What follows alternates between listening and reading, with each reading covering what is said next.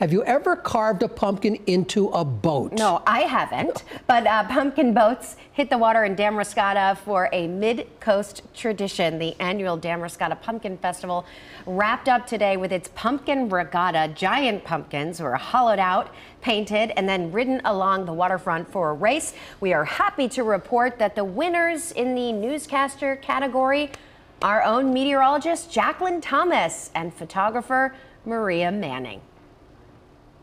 So good! We came in first! High five, girl! We did it! Awesome.